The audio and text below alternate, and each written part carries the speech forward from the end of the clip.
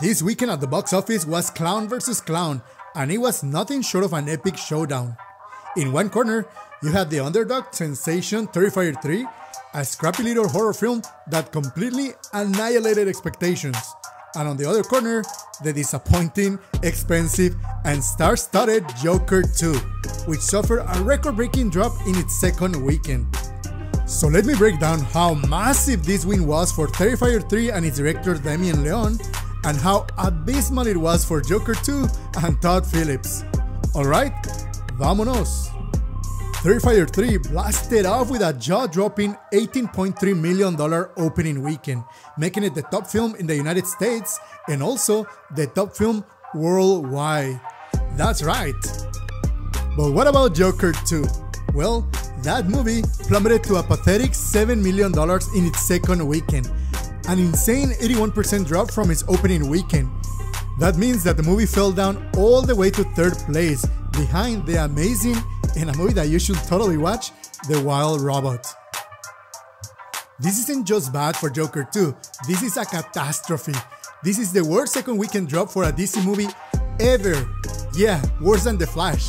And not only that, it's the worst drop from any superhero film just ever, period. Even worse than Morbius. Two movies you don't want to be in company of, much less be invested by them. Good lord. But these box office results plant a very interesting question. How was Terrifier 3, an indie horror film, able to beat Joker 2, a massive blockbuster? Well, for starters, let's talk about the budget. Joker 2 was made for $200 million, whereas Terrifier 3 was made with only $2 million. You could have made 100 Terrifier movies with the Joker budget. Let that sink in. It's just very hard to comprehend why Warner Bros. Spent just so much making the Joaquin Phoenix movie when the first one cost 4 times less, only $50 million. Terrifier 3 also had a minuscule marketing budget of $1.5 million, opting more for guerrilla marketing and a collaboration with freaking Call of Duty. And what about the Joker 2, you ask? Well, it's estimated they spent a whopping $100 million on marketing. But the budget is not the only thing that made a difference here. The Terrifier team gave their horror fans more of what they loved from the first two movies. They knew their audience and gave them everything they wanted. So let's not sugarcoat it. The studio and filmmakers of Joker 2 were downright dumb for spending so much money on a movie made to subvert expectations by turning it into a musical and destroying everything that made the first movie so popular. Basically, they spent $300 million just to piss off their fan base. Fans wanted another Wagyu steak, and Warner Bros. Gave them a sandwich instead. And I have the receipts. Terrifier 3 got a B cinema score from mainstream audiences. For a horror movie, a B cinema score is actually pretty decent.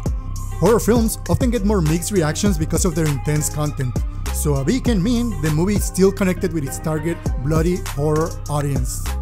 The Joker, on the other hand, debuted with a D cinema score. That was the lowest ever for a comic book movie, lower than Morbius and Madame Web. So Todd Phillips and Warner Bros. Gave their fans a sandwich, but they slammed it back into their faces, just like Steve Aoki smashing a birthday cake into their fans' faces.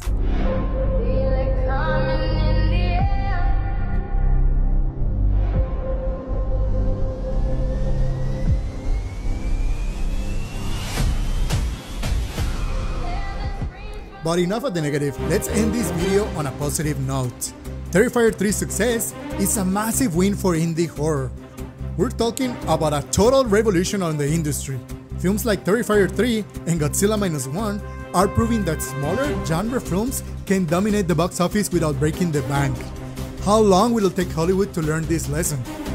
Fans don't want bigger and more expensive, they just want great stories. If you're not excited about indie horror right now, what are you even doing? This is the golden age for creative storytelling. Oh well, that was the box office breakdown for this weekend. As always, I want to know what you think. Are you surprised by the Terrifier 3's box office win? Are you surprised that it beat the Joker? Why do you think this movie was so successful when Joker was just such a disappointment? Let me know in the comments below. As always, my name is Hector Navarro, and I'll see you on the next one. Adios.